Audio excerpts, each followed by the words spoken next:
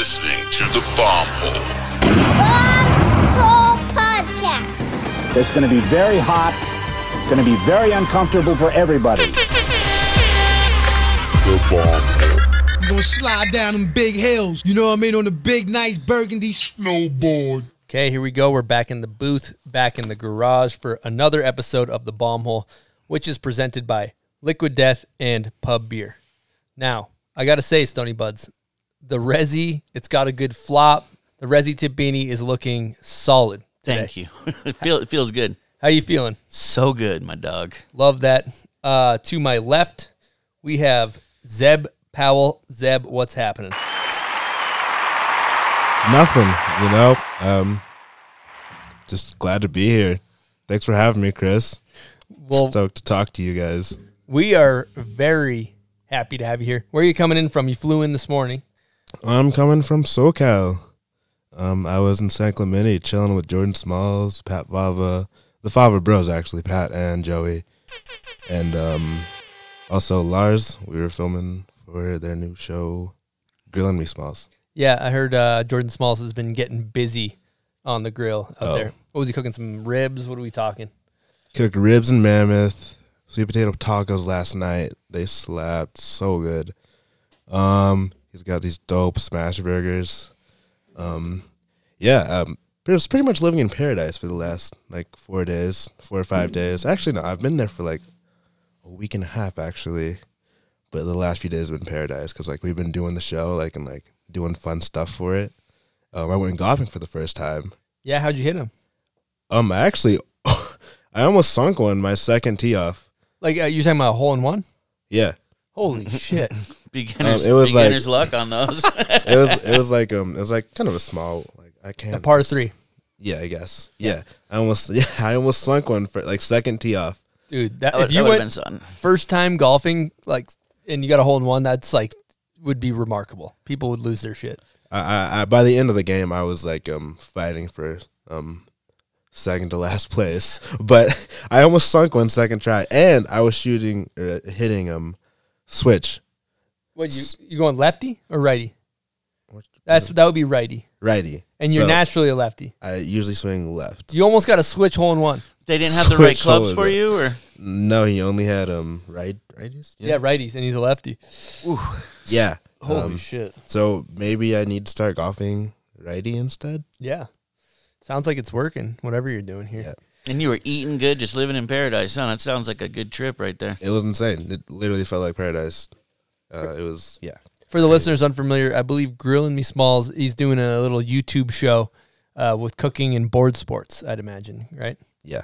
And, just having fun. It's a great time. It felt like paradise, and I think it'll continue to feel like paradise when you do the shows. Love that. So we were just in Mammy, Red Bull Recharged event, and we got a million questions about the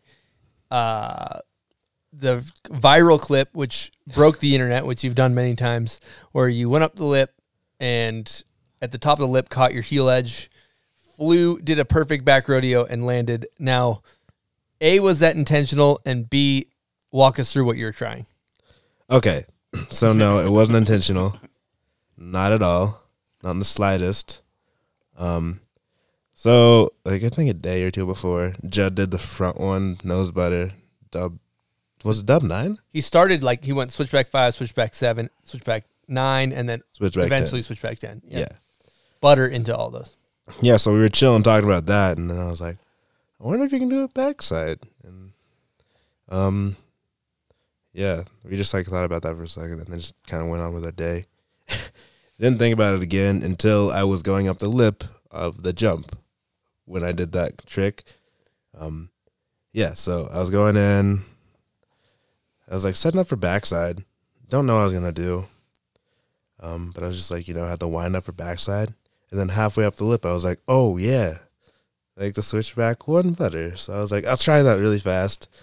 It's a really big lip, so you have a lot of time to think about it. It's a nice gradual up. So I was like, okay, yeah, it'll be good. I guess I didn't calculate enough and just ended up catching my heel edge. And next thing I knew, I was just like flying like over the gap, like back to the ground. Just like, whoa. I wasn't really scared though. I wasn't like tripping. I was just more like, oh my God, I can't believe that just happened. Before I even hit the ground, because like the second I like looked at the knuckle, I was like, okay, I'm fine. Like, and I knew I was like, that's why I like, everyone thinks it's intentional because like I'm just chilling, but definitely was not intentional. I was just like, I knew it was going to be all good. And you stomped? I didn't stomp. I like, it's kind of put my hand down, like reverted. Yeah. He landed. Yeah, it sounds like a land. The angle was shot from above, so it was hard to tell We're calling exactly. that a make. Oh, like also, I've only seen that clip once, and I've only seen the stomp. Like I only know I kind of like thought I stomped, but I only know I didn't stomp is because they showed the clip in the highlights when you were watching it at Recharge. But I have yet to see the clip. I think I've lost like. I feel like I filmed so many clips there, but I haven't seen any of them. So I don't know what's up. I'm sure they'll put out a big fat edit. The runs came out. There's so much footage. So is there like a ton more footage? I'm guessing there's like a TV show that goes on Red Bull TV with it, I think, as well. So are they just hiding a ton of footage from us? I think they're doing a little footage. They're just holding it hostage. They're holding it hostage, yeah. Waiting for the proper moment for TV, probably. That's what it feels like. Okay. Well, I was also thinking about this because you used to ride nitro boards that are way softer, I'd imagine. Right? Or were they not? Are they the same flex? I honestly couldn't tell you. I think you're on the board. I remember I was telling you when we were at Recharge, you were like noodling out like on everything, and you set up a 62, right? Yeah, this was. I don't know if I set that board up before. You did. I know that for sure. Okay, you're on the new board that day. Yeah, and I was thinking, holy shit, he's like maybe the reason why he hooked is because you went from a little smaller board to the big dog, like a 62 hog, right? And then that makes it more difficult to do like butters and stuff on a big board as opposed to a smaller, softer board. It's more playful, you know? True. Could have had something to do with it, but worked out how it's supposed to. Yeah. I actually tried it again after that, and just wasn't feeling it. I like tried it again, played it a little bit safer and just skimmed over. Flew, but it was still sick. The clip was amazing. Yeah, I think you might want to keep working that one in. Yeah, figure that out. The right scenario. We'll figure it out. It'll pop in my head again, going up a lip sometimes. Now that's what I want to get into. This is like a new phenomenon that is like kind of like, it seems to me that when you're riding and you're cruising around, when do you make the decision to try the trick you're going to try off of, let's just say, a jump? I don't know. You never know. Even when you're in the air. I was in an interview with Mary Walsh a while back, and I've never really known how to explain it, but it's more of like a feeling. Like, most of like my most like the stuff people like drop their jaws over, it's like stuff I usually drop my jaws over too, because like I never even realized, or like pretty much I'm just like having fun with my friends, and then like we're like messing around, like there's like no stress at all. It's just like a great time, and pretty much I just land, or like I'm riding into a jump, and I think just like from being happy and stuff, or I don't even know, it just pops into my head something. I'm like, oh wait, like maybe I'll like try to go this way or tweak it this way, or like I can't. It's so hard to explain. No, I'll tell you one person that articulated, and this is a new phenomenon to me, because for the average person, I think they're like, if I'm gonna do a 720 on the jump, I'm at the top and I'm like, okay, this run I'm doing a fucking 720. It's like a different deal, right? But Dusty Hendrickson he has a very similar approach. Like when I was talking to him, he's like, I don't really know what I'm gonna do till I get to the lip, and he told me he did a back rodeo 7 at Red Bull Recharge on one of the half pipe hits to the jump landing. And I hadn't seen him do one the whole week. And I asked him about it. He said, I don't know. I just got to the lip and that's what my body wanted to do. It seems like that's how you are. Like you get to the jump and whatever your body kind of wants to do, you fling it that way. Yeah. I was actually talking to him. I've hung out with him a little bit, but I like never like really like got to chill and talk to him. And I feel like we just kind of jive the same way too. Like generally, like I think we have the same approach to snowboarding. He's a dope dude. Yeah. Dude, I almost think it's just when he hits like his flow state, he's just can do whatever he wants. Yeah. Yeah. And then it's just That like, too. oh, this is all right. I'm doing this. It's like your special meter in like Tony Hawk Yeah, Pro he Skater. hit that, and then bam, okay, I can do this trick. Well, I feel like Zeb's special meter is. I don't know if you're talking about Zeb or Dusty, but I'm talking you're both talking of about- them. Yeah, but probably, like but both Zeb. your special meters, they just like get cranked up to 11, and you guys just Yeah. And yeah, for the record, I don't think I was in my flow state for my finals run. So anyone who watched it, that was definitely not the flow state. That wasn't it. I actually, the day before, I actually figured out like half the tricks I was doing for it. And yeah, I was actually just not down at all like the day before. I was like, everyone's kind of riding. I'm just like, I don't know. I'm not feeling it. Like, wasn't really like even like having that much fun. I was just kind of cruising. And then I like dropped in one run. I was like, I started playing music out of my pocket, and yeah, Jesse J came on. Domino, the song by Jesse J came on, and I dropped in, and yeah, my whole run just went pretty much. Like I like landed my rippy flip. I tried it for the first time, and then landed it the best I like landed the whole time. your Then second run or your practice. You're saying oh no, this was the day before. day before. Got it. Yep. This was like the qualifiers day. Yep.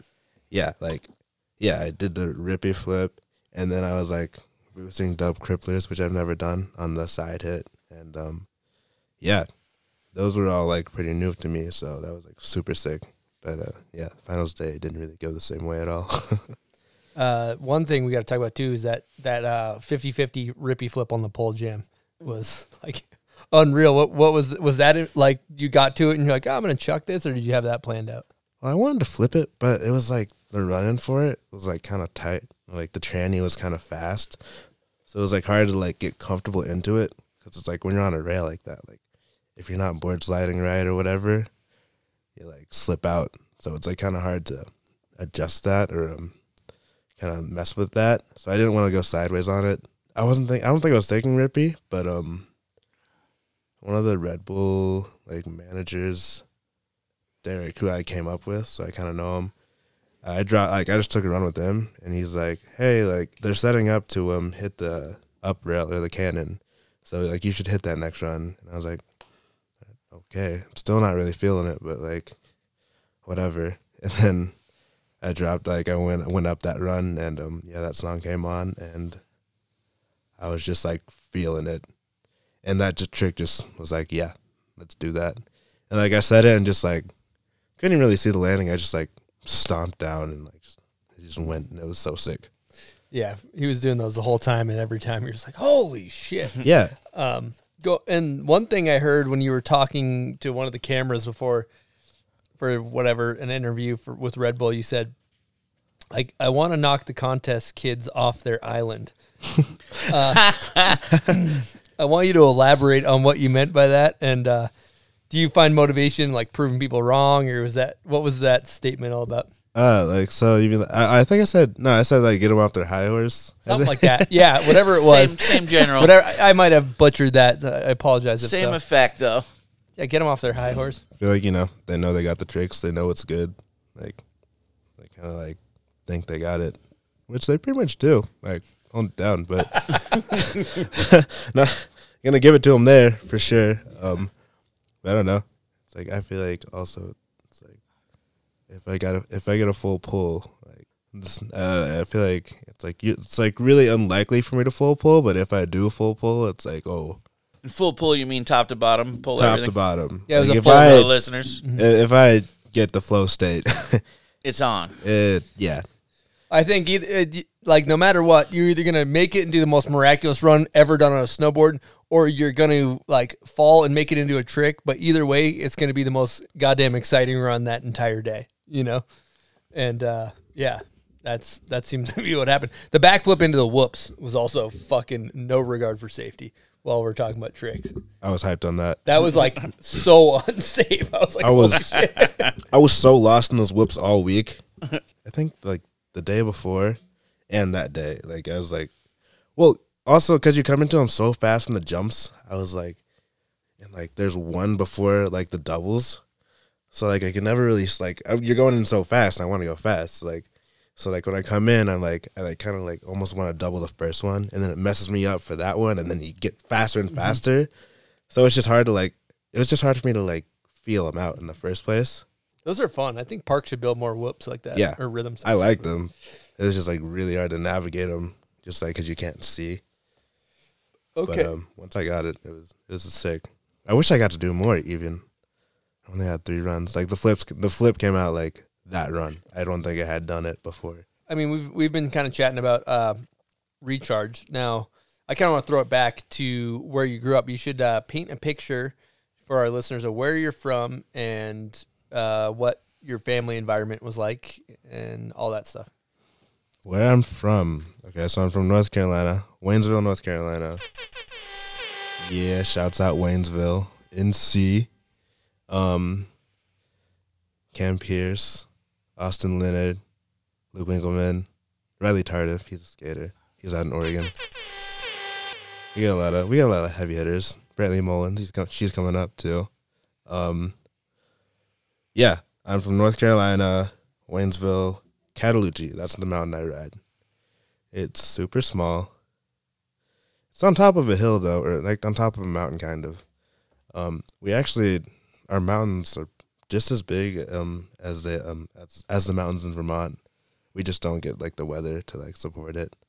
I grew up riding a super it's a pretty small park actually. But luckily we had a dope park crew. Actually, like the Sutton Bros, they used to ride for Air Blaster, so they knew it was good actually.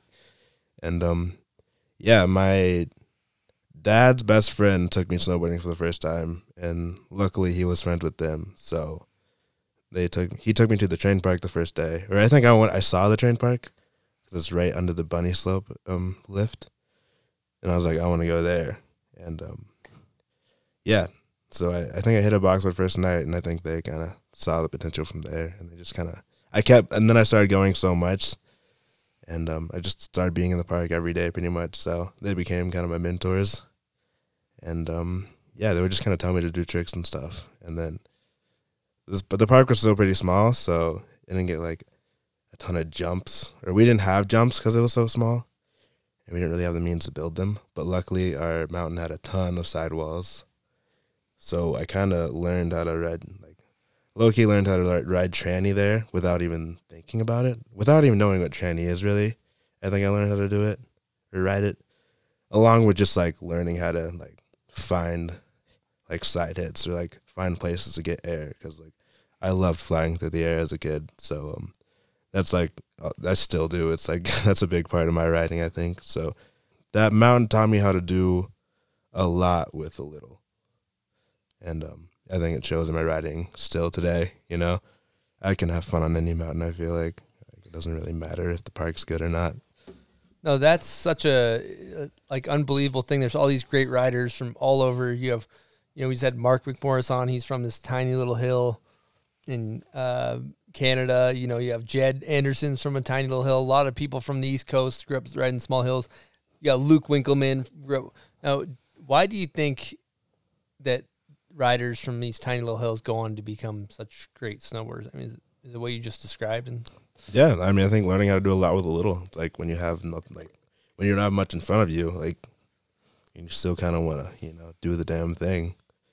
I mean, you learn how to do the damn thing without a lot in front of you, and then once you see a lot in front of you, it's like you got the advantage or the upper hand, and yeah, it shows. I was watching your X-Games being thing, and you're like he's like a bobblehead kid hitting a corrugated tube. You look like you're like 4 years old. Hey, how old were you that first time you were taken out? I think those were when I was like 9 or 10. Didn't really know what I was doing. I was just kind of doing it. Now, growing up, I know you were adopted and you have a racially diverse family. What was it like growing up? Just seems like, all ethnicities covered. Seemed like your family. I talked to your mom. Let's give her an air horn. She's awesome. What was your family life like growing up? So I'm the youngest of 4, or youngest of 5. Next oldest is my sister. We're 3 years apart. She's Black, Asian, and Indian, I think. Then I have my brother. He's just black, and I have another brother actually. I think he's Korean. I think he's Korean. He is mildly autistic actually, with Asperger's. And then we have my oldest sister, who is actually blood, or like, what's the word for that? Yeah, you guys are related. I would Or, say, yeah, like blood. truly like blood related to Yeah. my parents. Like my oldest sister is. So my parents had one kid, and then they adopted 4 more. Your parents sound awesome. After like raising them, they were like, "We are not having more kids. Like, we are never adopting again." And then, but they had such a good portfolio with the adoption company, like Bethany, I think. So like even if we didn't want to, like they would still ask. So the company hit us up, or like hit us up for Scout and me, I think, at different times, of course. But I'm pretty sure even after Scout, they're like, "We're not having another kid." But for me, I think they were just in church one day, and they randomly got a call, and we're like, "Hey, there's like 4 babies who are up for adoption. Like, do you want to take one?" And they were like, "Yeah, sure." Like, not even like. So it was like They just said yes right there. like one. I think it was something. We don't want to do it. We don't. Okay, Why not? Let's do I it. think it was something like that. Like. Like 1 in 4 chance. Like we have 4 babies up for adoption. Would you like to take one? Pretty much, because I guess we have a really good portfolio. I guess my parents are sick in the first place. Yeah. I mean, It's if you hard talk to to your adopt mom, a kid. you talk to your mom, and you're like, "These guys are awesome." Like, she's such a sweetheart. So easygoing. And that was another thing I wanted to talk about too, because it's like you've had some great successes, and I always find it fascinating. It's so easy to become a cocky prick, or ego the size of the fucking country, whatever. There's all these things that come along with a little mild fame, and you've experienced some fame, and you've managed to stay extremely humble. Now, I know that your mom mentioned that your dad maybe has a role in that. What do you think about that? He hammered it into my brain. So I mean, I don't know if it was natural or not, but I mean, I just hate like the fact like. Being cocky, there's no point. There's always someone better than you. Like, always someone better than you. So, like, why would you be cocky? You think you're the shit, I mean, I think that's my 2 cents. Like, that's my quote. You can quote that in the first place. But my dad, like, growing up, he was like, stay humble. Like, stay humble. Always be humble. Like, stay humble, stay humble.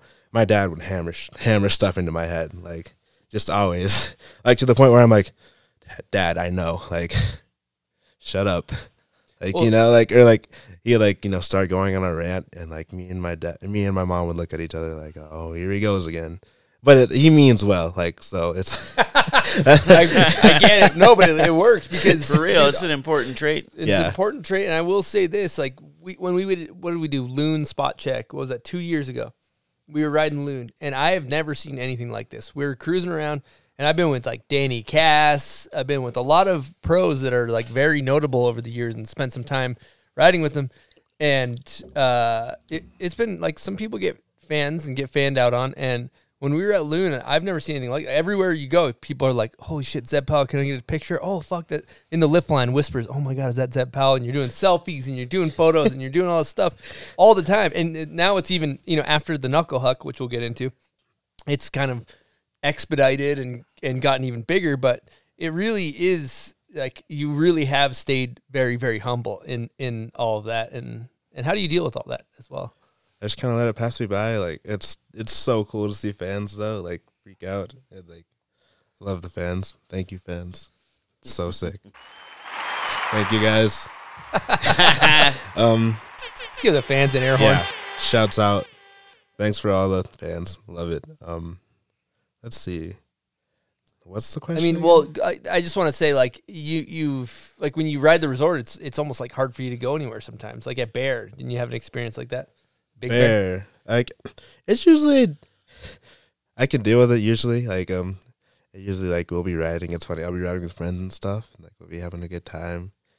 And there's usually like I can kind of tell like it kind of like from the second I get to the mountain to like probably like 2 hours into riding, I can kind of tell like people are starting to notice, or like a group of kids will start to notice and like kind of look and like pass by and they won't like do anything, or like, but I can kind of like feel the energy, and then eventually like they get the courage, and I'll stop like at the bottom, or like I'll roll up to the top, I get off the lift, and they're like, "Yo, can I get a photo?"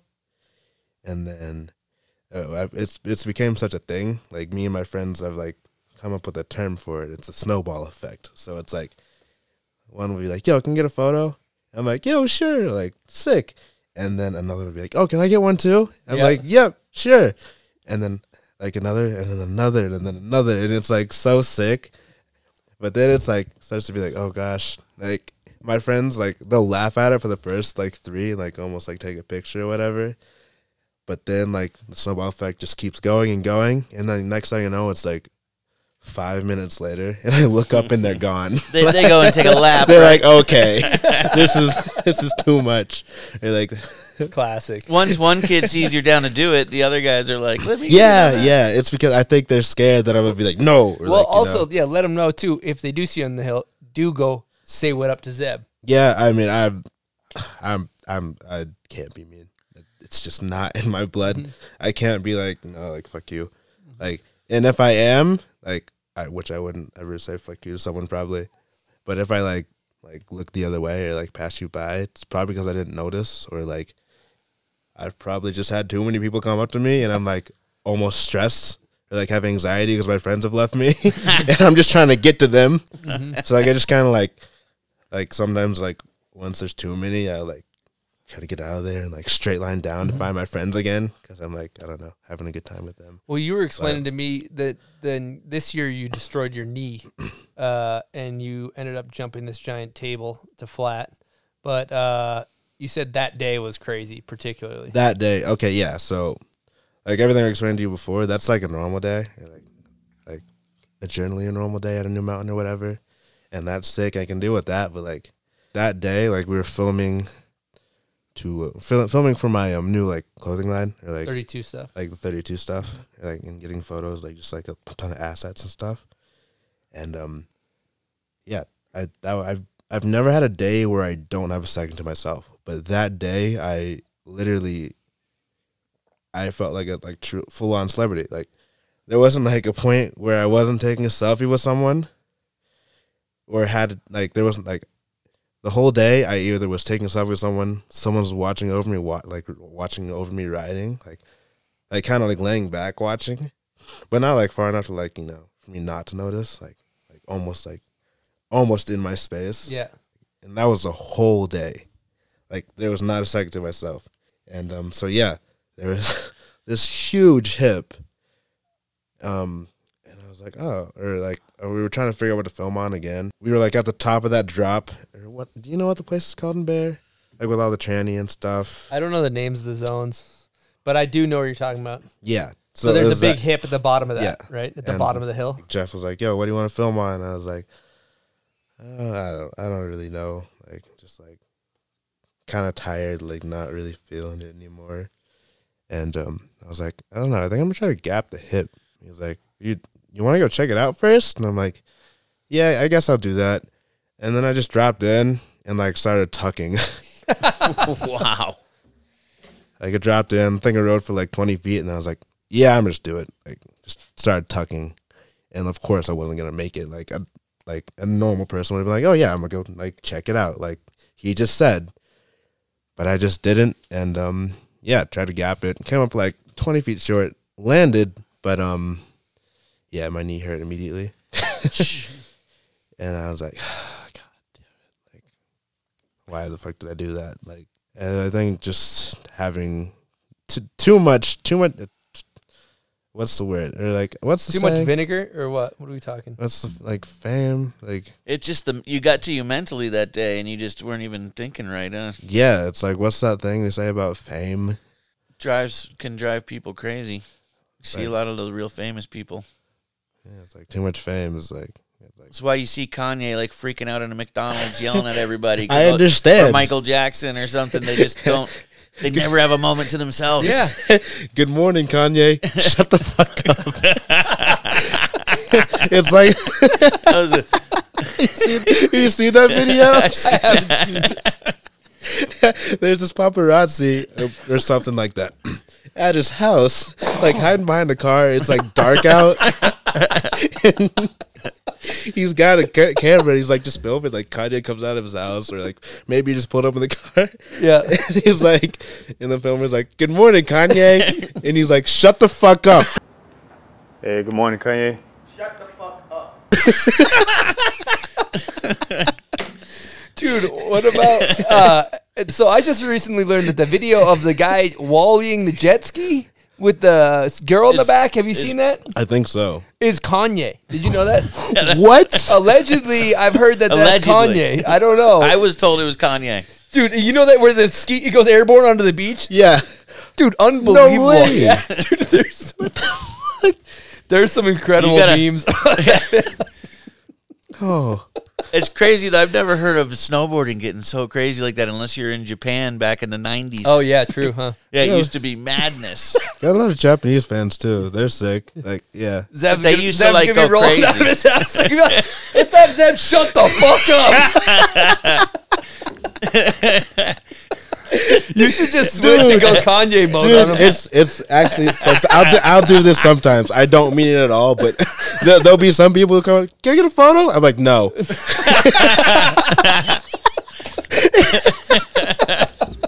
Just like dead face, no. And they're like, oh, and I'm just fucking with you. Yeah, and then you just Make him sweat. make them sweat for a minute. They're all guess, like, "Oh my dude. god!" There's actually this one. I was at. So I live in Burlington now, and I went to the beach for the first time this summer. And it was a crazy day at the beach, or not even summer. It was the spring. But there was like so many people, and like I had never been to the North Beach, but yeah, I guess it's like where all the college kids go. And Yeah, it was there's like concerts it was there like sometimes. or something like that. Like it was the first warm day there, and I didn't really know how it'd be. I was like, oh, like first day here, like guess we'll see. And I like start like walking up to the crowd where everyone is, and I was like kind of nervous, like kind of intimidated, and like trying to find my friends. I was like, damn, like there's a lot of people. And then like within like 3 seconds, like someone saw me or someone noticed me, and like I was like, oh shit, I forgot, I'm Zeb Powell. In a snowboard town, Burlington. Yeah, so then like throughout the day, that just proceeded to happen. And yeah, I got pretty rowdy, so I don't even like remember this part. But my friend was telling me like one homie came up and he was like, "Yo, are you Zeb Powell?" And I was just straight up like, "No." And he just walked away. He's like, "Oh," and walked away. I don't remember it at all. Oh my god. I feel bad. I'm sorry if you're watching. That's not me. Let's give that guy an air horn in case he is. Yeah, but I love my fans. Well, we got to pivot because we got to talk about something that's on the docket here for the listeners and viewers.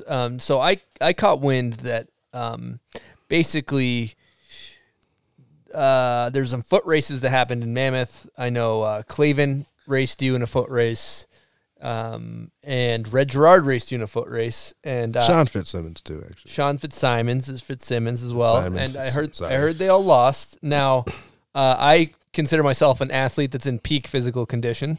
So I figured I'm a much better athlete than those guys. I will definitely destroy you. So I see you. I see you in the gym.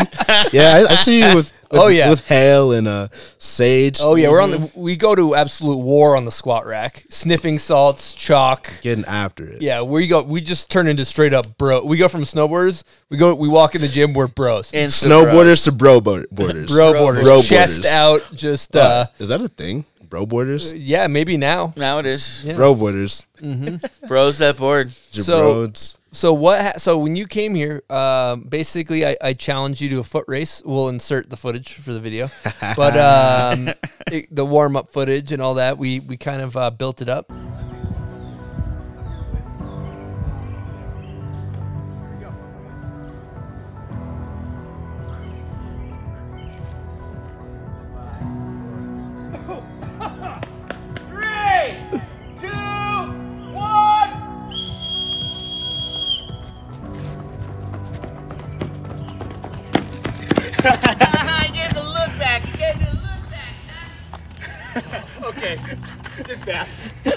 fast. He's fast. Oh man, I gotta give it to you. That was quick. That was quick. Explain what happened with the foot race. I smoked you. I go This guy into tells it how it is. I go into competitions and such. I got destroyed there. Yeah. I go into competitions and such, like I go in neutral. I don't like brag. I don't try to talk myself up. Depending on what it is, I guess. Like I don't know if like the competition's like intense or whatever. Like yeah, I'll go in neutral. Like just throw them off. But like I just generally don't want to like talk myself up and then lose. But I don't want to like That's what's just be exactly. cocky. Chris was talking himself up for a good 30, 45. Exactly. I don't want to maybe also actually 3 days. Also I don't want to be cocky and win or like I don't know. Yeah, whatever, I love that. I guess. He loves to be cocky. I'm more like an Ocho Cinco kind of vibe out there, But I had a lot of advantage. Sniffing salts, I hit those before. Eye black, just in case the sun was an hit issue. you, right? The running shoes. I had running shoes on. You were wearing skate shoes. You were also fresh off of a plane. I had gone to the gym this morning and kind of loosened up. I don't lace my shoes either. Yep. So Your shoes weren't even laced out there. No, this is for skate. This is what I run 24/7. 24/7. I don't tie my shoes. I just stuff them in, and go. Yeah. Wow. How do you do it's a compared to the guys it's a out in stop and Mammoth? go situation. Stuff and go. This is stuff. Yeah. We got a stuff and go It's a scenario. classic stuff and go. It's Classic. funny. It's funny too because sometimes I'll like just like step in and like one of the laces will fly out and I won't notice because like I don't look. And then I'll be like halfway through the store or like in a public area and look down and my shoes just like my lace is just like flying. I'm like, oh, that's bad looks. Like, Runs a loose operation with the Loose footwear. up. Yeah. but I hate tying my shoes. They come untied anyways. So Well, I don't you- tie my shoes. you So he's also- basically saying he beat you with his shoes untied. I mean, and in jeans. hey, we also and in jeans. we also. I was wearing athletic gear for the listeners. I was wearing a tank top, shorts, running shoes, eye black, sniffing salts, and he was literally off a plane with jeans and shoes. So I got every advantage you can have. sniffing salts. We also, for the listeners that didn't see us, we had basically a parachute that I found. It was like an NFL training set, so we were running full speed with a parachute behind us to try to improve our time. He actually caught flames. Yeah, yeah, True. I thought he caught flames. One thing we got to touch on is the fact that we also ran 40-yard dashes with times. I ran a 5.1, something like that, which I know that when Brady was drafted, he Should I Google it? ran a 5.28. Oh, you Google it. 5.28. Yeah, so I'm technically, and then That's impressive. Zeb ran a 4.8, 4.9. Think so, yeah. It was in the fours. In the forest for sure. And yeah, so that's more like closer to like a DK Metcalf who runs like a 4.33, something like that. You know all those tests you do like in middle school, I think? Like the running long Yeah, they jump have and all that. that stuff. I like the like annoying stuff that you don't want to do. Like we had this like 40-yard dash. I think we had like a triple jump, single leg, and like double leg. We had like this T drill thing. Anyways, yeah. Going back to the 40-yard dash, I think my best was 4.6 maybe. I don't know. God damn. You weren't that far off. No, I mean, feel like that timing wasn't necessarily like perfect. Oh, true. Oh But yeah. but I think that like I feel like you're closer to a 4.6 when I was watching you run that. I think it was yeah, I think it's written down somewhere. I think they record those. It's written down I think somewhere. that- I in the- think in the I- school logs. Yeah. See, I know like you're talking about it being annoying in middle school, but it's like I want there to be like a snowboarders NFL combine. Yeah, why not? You know? It was like the one in high school was even more annoying though. It was like an intense one, and like we had to do it. It's like we get to school like from wherever we are, and like the first like week is like pretty much just hell week because like we're like coming from like just chilling during the summer to like full on like You're talking about SMS, right? yeah SMS like full on physical testing like yeah physical testing, that's what it's called. Like Now going back to your early days from North Carolina, I know you eventually made the migration to SMS, and I know Ross Powers Foundation and a couple things like that. That all those things helped get you over there, right? Shouts out to that. Yeah, Shouts out to that. 'Cause, yeah, I definitely would not be able to be where I am today without that. Well, that kind of brings us to a great segue from the man himself, Ross Powers, in regards to your time over at SMS. Here we go. Hey, Bombhole, Ross Powers here. What's up, Chris, Eastone? Stoked you guys got Zeb on today. Hanging out here at Stratton Mountain School in the Simpson Center for Action Sports, where Zeb spent a lot of time. Zeb, just wondering what some of your favorite memories are from school. Always killing it out on the hill, doing some skate lines that probably won't be done again, touching the ceiling off the Super Tramp, backflipping off the stage at graduation. I know I have a lot. Have a great show, guys. Take care. God, let's give that man an air horn. Legend. Yeah, what a cool school that sounds like, man. So lucky to go there. So lucky. Yeah, the second you said that, I remembered bouncing to, or like touching the ceiling. So it was like pretty much like a makeshift barn, like Woodward to Copper barn. We had a super tramp, two like just normal like athletic tramps, and a foam pit. Yeah, so pretty much from like the second that got built, when it was like, I think it was 2014. Yeah, we would train there 24/7. Like that's where we'd be all the time. And like, you know, being a kid, not getting to go off campus a lot, like that's like the only place we wanted to be. So we just spent like any chance we got, we would go there and like love just like jumping on the trampolines, like just going crazy, like having so much energy and stuff. It's not half as easy now.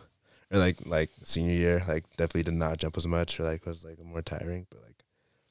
But I think back in the prime when I was like 14 through 16 or 17, like we did so much crazy stuff in there. I think, yeah, particularly though, we touching the ceiling, like we got really good like with the tramps and stuff and like the pads and throwing. So I would just try to jump as high as possible and just have people double bounce me. We had like 5 people around the bed pretty much. And I go like bounce, like one person would double bounce me, go again, have another person double bounce me, and like then you're getting really high. Like like to the point where like if you fuck up, you were going off the trampoline. Like luckily there's padding, but like it's gonna suck. So we have like the double bouncers, like 4 people double bouncing me, and then like 4 people with like the crash pads to throw. And I remember one time like we have this little hole in like one of the pad sides, like where the springs are. So like that's kind of gnarly. Try to stay away from that. But one time I was trying to get there, like I bounced wrong a little bit and like floated over to the like that hole, like where those springs are. And if I did not have a spotter there, I would have nutted. I would have nutted those springs Like from a 30-foot tall sack. Yeah. Oh, that might have changed your life. Yeah, it was so fucked. So Life-changing event. Yeah. Shouts out Henrik. He's the one who saved me that day.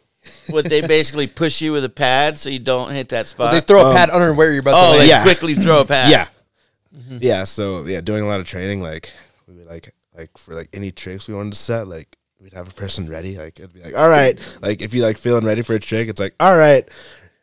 Like so and so get the pad. Like we're trying this. We're trying like, this. You set it, and like your friend's already like just like you set it, and then like you're like, oh shit, he's gonna fall, and like you throw the pad. Throw it quick. Some people are bad at it. So like if like luckily he knew it was good, and yeah, I almost died. But Yeah, you gotta have the right spotter, huh? yeah, you gotta have people who know what's good.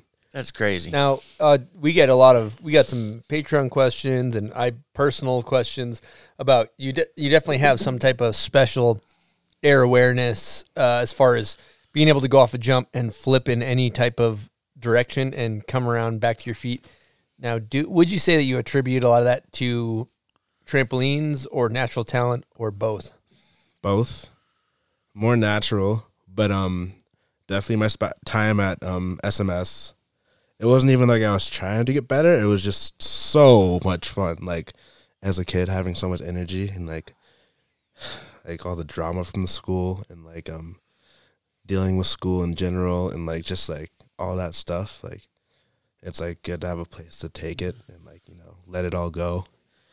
So that's just where we'd be 24/7, like learning new flips, trying to learn triples, like just anything crazy, like doing like crazy games of tramp or skate into the pit. And yeah, I think just doing that stuff, just like learning crazy tricks and stuff on trampoline definitely helped my air awareness. In general, it's just natural, I think. But just like being able to exercise it at that place was definitely like huge. I have a quick Patreon question along these lines. And first want to say thank you to all our Patreon members. Give them an air horn. Yeah, huge props, you guys. We couldn't do this without you. This is from a good friend and Patreon member, Benny Pellegrino. How does wakeboarding help your snowboarding? How does wakeboarding help my snowboarding? I don't know. I think it's just good cross training in general. I'd say more, it's honestly like vice versa. I wouldn't say like wakeboarding really helps my snowboarding, but snowboarding most definitely helps my wakeboarding. Like, I don't know. I think if I were to pursue like wakeboarding, I definitely could make it a lot. Like, I don't know. I think it's so much easier. Not like shit, like not like hating on any wakeboarders, but like it's like basically we do the same things that they do, but without a rope. So when you incorporate the rope, it's like, oh, like we know how to do the tricks. It's just like pretty much like learning how to deal with the rope. So once you learn to deal with the rope, it's like easy, like essentially. It's like, but that's the hardest part. It's like for any snowboarder, it's like learning how to navigate water and deal with the rope. It's like hard. But once you get comfortable with that stuff, it gets sick. Like, but it's like there's like a few crews who are kind of like pushing the game, who are inspired by snowboarding and skateboarding. But like most wake parks, like the boxes are like the rails. The rails are like pretty much just boxes that are this big. So you can like, it's like for us, it's like if you learn how to deal with the rope, like what do you think you could do on a box with the rope? It's like use it as leverage and spin. Leverage, how to spin. Like we got like front threes on and stuff, so it's like all that stuff becomes like so easy. I used to do competitions when I was younger. It was like USASA. It's like the same thing, like points chase. Yeah, I would go to. My sister lived in like right outside of Atlanta, or maybe in Atlanta at the time. But there's this park called Terminus, and I would go there and do comps. And then every time I go there, like I committed to doing 1 year of like actual competing. And yeah, I don't know, I was like winning almost everything, like without even like really riding that place a lot. Like I would go like probably like 6 times a year, plus competitions or something like that. They must have loved you there. You came and just sweep the yeah, get it was first place. Funny. Show up 6 times. Hey guys, what's up? It was actually crazy. I don't know. I didn't really know like what was good with wakeboarding and like how to do this stuff, but I learned like kind of some crazy tricks. Like, and I guess they liked me so much, I made it into a Triple Crown event, like a monster. Got the invite. I made it. I got like a wild card invite to a monster Triple Crown like kicker event. Holy shit! Like against like real pros and stuff. Oh, that's awesome. Because I was down to like, I think the suckiest part about wakeboarding is like. Just like the slams. Oh, dude, you just fly swatter? Yeah. Oh, my God. Yeah, that water gets hard, huh? Oh, that water gets hard. Yeah. But, like, I don't know. I just generally, like, I can, like, just take slams and I don't really care. So, throwing my body, I just was, like, down. Hold on. I got to pull up this one wakeboard slam. Some of those wakeboard crews are doing some wild stuff, though. Yeah. A couple of them. Shouts out to Space Mob.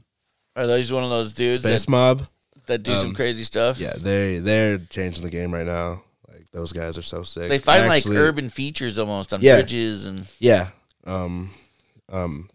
Space Mob's my favorite right now. I'm gonna have to look that up. They're crazy. Like that shit's crazy. Like Tommy Gesby sends me this video. Tommy sent a couple times like a year. But watch this fly swatter. We'll put it on the screen for the people watching. Dude, I think. Oh, John Driller. Yeah, I know him. Was that on purpose? We were trying to figure out if that's on purpose. That's on purpose. Like, well, like, This I is on think purpose? sometimes, like. You know, Well, I'm maybe gonna not. watch this. I think Watch this. maybe not. That's like the controversy with my stuff. It's like I don't know if it's on purpose, but that one looked like it's on purpose. They Dude, do if that. it was Aggressive respect. edge catch. If you're doing like that's the wakeboarding I want to see, the full commit board slide the water to edge catch on purpose. They on do purpose. that stuff, dude.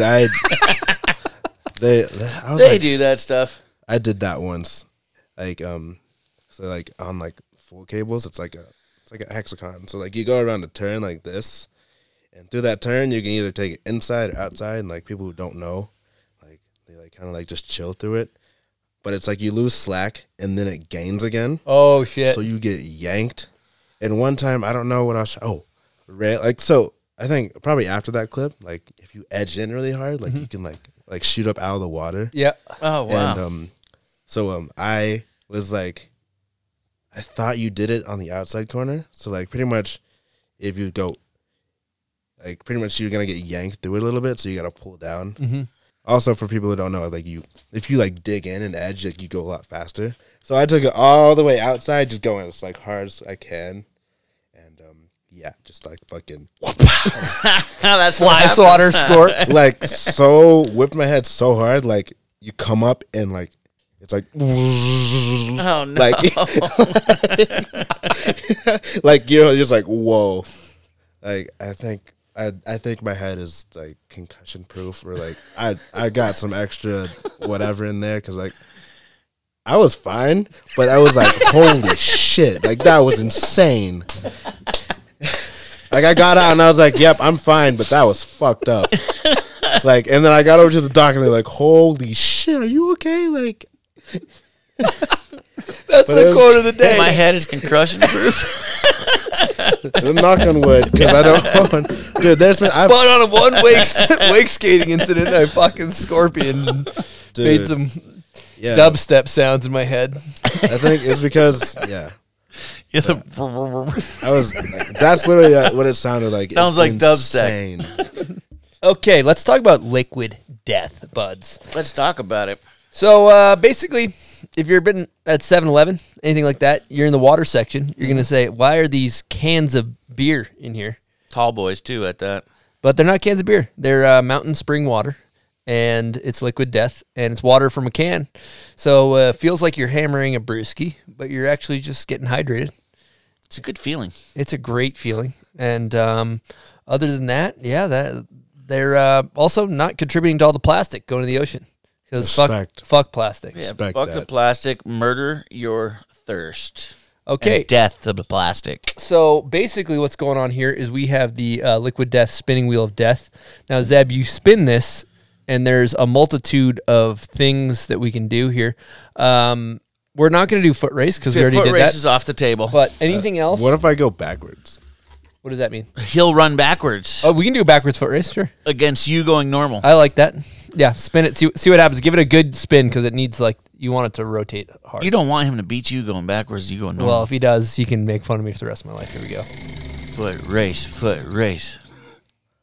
What's it say? What did it land on? Sniffing salts. All right. We doing sniffing salts? Yeah, so here at the Bomb Hole, we're big fans of sports and sniffing salts. I took some of these. I noticed that a lot of the hockey players use them, so I started using sniffing salts before strenuous activity. And basically, Zeb is going to have to do his first sniffing salt. That was like foreshadowing. You doing them earlier. He's like, I don't need any. I'm not going to do any of those. And then he hits it. There's no illegal drugs here. It's literally it's just ammonia salt. It wakes you up, wakes up your sinuses. So what you do is you squeeze it, it'll turn red, and then give it a big whiff. Here we go, Zeb. Wait, so squeeze the middle of it. And then where do I whiff it? It turns red. Did it turn red? Did it pop? You just smell it. Wait, you'll feel it pop. There it goes. And now you just smell it. Oh, that was a big smell. Oh, that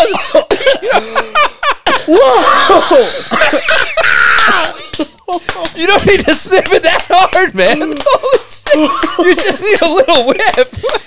Are you hearing dubstep in your brain now?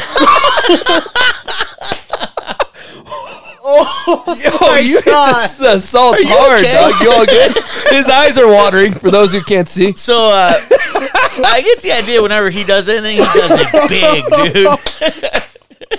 I'll hit a little whoa with you. Oh my god! Well, I just got hit in the head by a bug. Dude, he's still juicing. Pound the potatoes, Zeb. Oh my god! You all right, dude? His capillaries exploded. I can't stop crying. Oh, like whoa! Okay. That is. Do you want to run through a wall? He was still crying. He didn't do like a light dabble. It I was I was just about to say, like, you don't got to go crazy. You should have said that. Smell it. You should have said that. Oh my god! I hope everything's okay. You just take a gentle whiff. Whoa! Whew, okay. Are you okay? I'm still fucked up. He's still crying.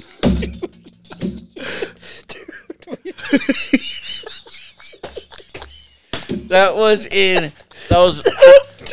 messed up. He's still crying. Oh man, I've never seen a whiff. Oh god! I've never seen anybody whiff anything that Dude, hard. me neither, and I've been to some You all right? serious sniffing events. You need to go to the hospital. Did your capillaries explode? I'm still crying. We may need to take a quick break here. Let him recover. Next time we'll have a little disclaimer. Okay, yeah, a little disclaimer. Do not need to go that aggressive. You just need a little Holy whiff. shit! Did you see his face when he was sniffing how serious and what a huge whiff he took?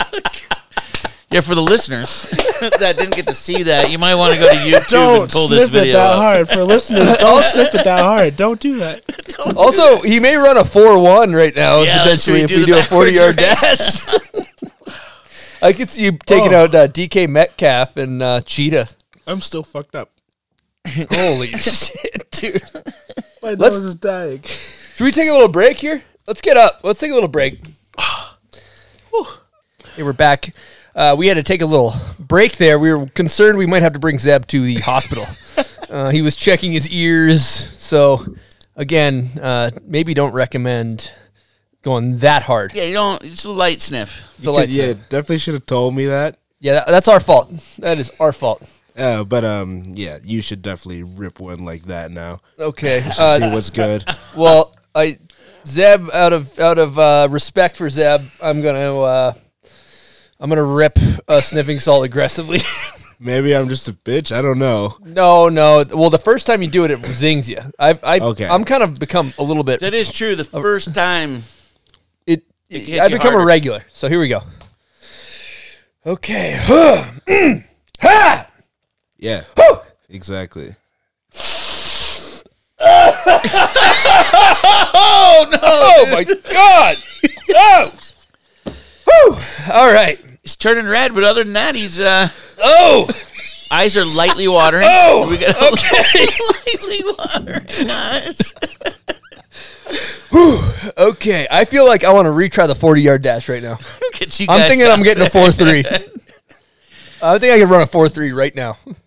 So I think it does the first time played in effect. Yeah, Also, mine was really close to my nose. Yeah, he put it like kinda put right, his right up in his into nose. his nostrils. That's not. Maybe we'll do a YouTube tutorial once we make our bomb hole sniffing salts of how to sniff the how to salts. properly do a sniffing salt. Yeah.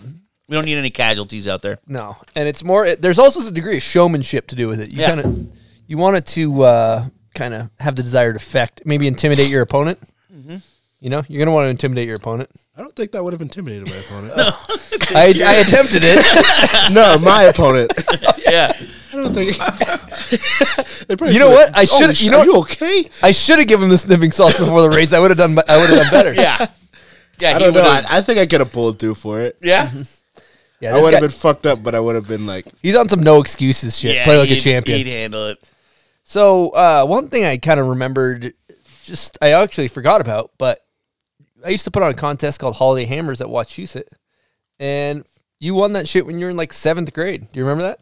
yeah, that was the first real competition I think I won. Or like that's the first money I won. I think. No way. I think something like that. Yeah. Look at that. Fast forward all these years later, we're sitting in my garage. That's the comes full first circle. cash I at think like your one of the event. first pros I saw too. I was like, oh shit, yo, it's this competition. Holy shit. Did you ask him to shoot a selfie with you? I don't think I did. But I was randomly going But through we like took my a phone. photo. Yeah, I was going through my phone. He fucking mopped everybody up. So, Cheddar Biscuit Talk, how much you win? Shit, my brain. Couple is $100? just a piece of shit. 1,000. 1,000? A grand. Chris I think. delivered Woo! $1,000. I think it was a grand. Maybe $750. That's great. I Great think money. there's a picture somewhere. Yeah, of you in a check. I got oversized checks. You made made right? oversized Yeah. checks. Yep. I wonder if I can. Where does one go to get an oversized check? Yeah, what you do is you design it in Adobe Photoshop with a shitty skill set that I have, and then you send it to like a Kinko's, and they can just print it on like. And can you actually cash the whiteboard. check? Oh, you don't have to ask Zebel on that. Did you try to go cash that check? No, I think there's paperwork for it. All right. Yeah, there was paperwork. I wonder if anyone's ever tried. Buds, you look like you want to hit a Patreon. Nah, I'm just checking Okay, notes. well, in that case, I'm down, though. I'm down to hit a page. You know what's another thing we got to talk about? This is because we don't give a shit about chronological order at all. We go where we need to go. But let's talk about the 203 Nitro Swallowtail, a.k.a. Big Pink. This is another break the internet moment. Yeah, Big Pink broke the net. What happens when you... It almost seems like when you get on Big Pink, you get possessed by the devil. I fucking love that board. Love that board. I think that was the hardest thing to leave on Nitro. Like, Was losing Big Pink? He sounds like a guy that broke up with his Yeah, girlfriend, like a long-lost love right now. actually, big though, moment. like fucking Canute, you're sick. I love you. Love you. Like, air horn for him. Should we give him the super air horn? Yes. Okay. Yes. Yeah. He gives me so much love still. Like, I love him so much. So he's the sick. Nitro team manager for those who are unfamiliar with that. Yes. Yeah. Pretty much. And honestly, I think I'd asked for that board a lot before, just like because I can't travel with it. So whenever I'm in a place where I want it, I like have to ask him. Well, I don't even think I was wanting that board that summer, or like last summer. But he was like, "Yo, like I can send a Big Pink out if you want." I'm like, "Yeah, sure, why not?" And then I like literally that's definitely a staple to my career now. And yeah. Had no idea that was going to happen. Another thing about Big Pink, it doesn't fit in a board bag. Yeah, that's what I was doesn't- gonna. yeah, that's I was what I gonna mean. Say, so you can't fly with this. It doesn't fit in the board bag, so I literally like everyone's like, "Oh, do you have it with you?" I'm like, "No, that one's in Utah. That one's in my friend." Oh, there's that. multiple locations. I Pink's literally around. I have I have a Big Pink in Vermont. I have a Big Pink in North Carolina. I have one in actually I gave one to my homie Evan Pierce. Oh, I got to get that one back actually. That's like a staple to my career now. But Evan Pierce, I gave it to him after the summer because I couldn't travel with it. And then I have one here too. I guess I could grab that from my homie's house. And for the people that are unfamiliar, we'll have a link in the show notes if you're listening. And if you're watching, we'll have the Big Pink edit from your YouTube channel of you just doing your land and switch, your land and regular. I think you did, front 10 on it, switchback 9. Back dub 10. Back dub 10. Yeah, and also rail moves, which is actually almost more impressive on a 203. The ping factor, like the factor of like hitting your nose on the way up on a stiff 203 swallowtail is second to none. I don't know if second there's to none, and it's built for powder. This guy's in the slush and on the rails. Burton needs to make you a big they pink. need to make you a Burton, Big Pink. Let's get on that, please. I keep forgetting to ask. I love it so much and like want another one, but I keep like not. You know what they asking. should do? I'm gonna Burton. This is a free one from you. Normally, I'll send you an invoice. You guys should make a blue one. I have a surfboard, a giant surfboard called the Blue Bomber. I think you should make a 205 swallowtail called the Blue Bomber. Even bigger than Big Pink. Yeah, maybe see if you can go bigger. What do you think about that? I kind of want to do like. I want to do like Robin Big Black. Yep. That'd be sick to do like a logo like that, Big Black. And maybe have like a black flower fist on it. Oh, there it is. That'd be Dude. sick. Guys, he's thought this through. They got to put this shit. Signature one. Yeah. Or make like 5 of them. What size on that? I guess 205 works. Yeah, And then make a 210 board bag so you can bring your shit with you. You could just cut your board bag ends off and stitch more on. Oh yeah, get a little Customize. True. Yeah. Even when I was like Flow, when I was like 14, I think that's when I got on Nitro. I was like Flow, and like when you're like Flow, it's like your communication with like whoever you're talking to is like kind of butchered. It's like or like if you're talking to a TM, they're like not paying that much attention to you. No, bottom of the barrel. Yeah, bottom of the barrel.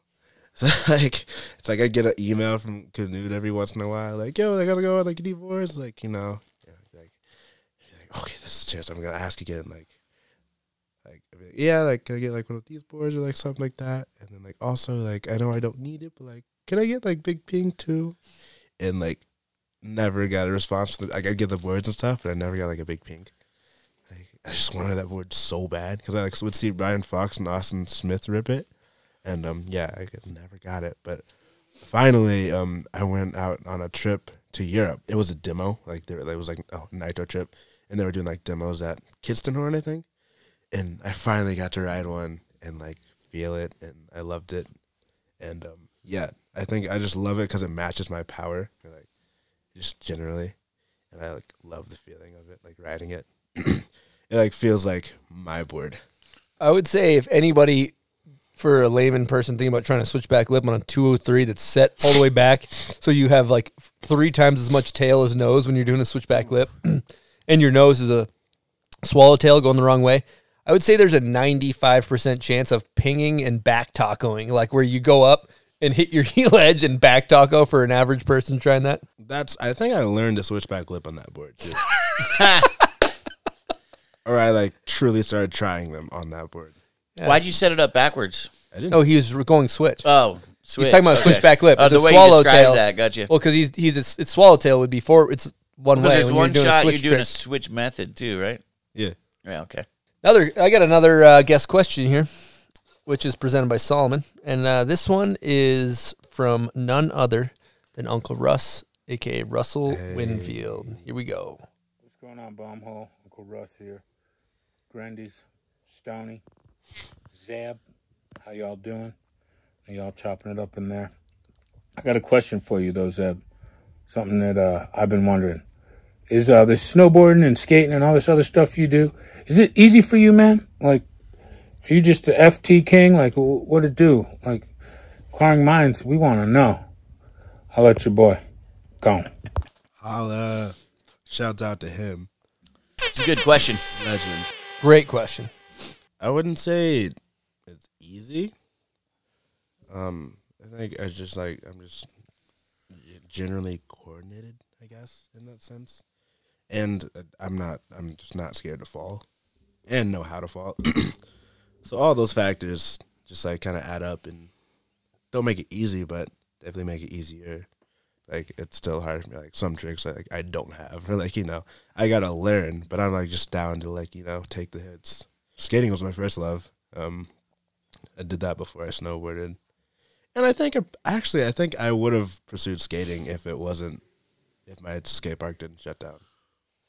But, yeah, I skated before I snowboarded, so, like, I've always had that skill. And then, like, I kind of fine-tuned it when I got to SMS, or like Stratton Mountain School, because they had a skate park. One thing I was curious about going back to High Cascade era, when you were a camper, when you were a kid, I would see you come up there, and they have this thing called the Huckleberry Skate Jam at the end, where it's basically like a skate contest, and you decided to skate it barefoot one year and did like a fly out to the just huge and won the whole thing barefoot. What's going on with the barefoot skating?